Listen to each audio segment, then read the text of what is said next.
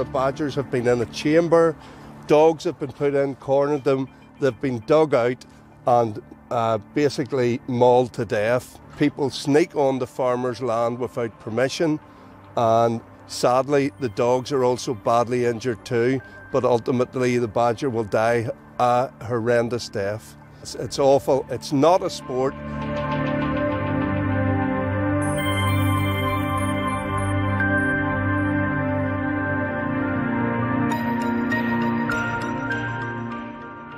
So we believe that's probably the tip of the iceberg. There's certainly good suspicions that there's a lot more illegal activity against wildlife across Northern Ireland.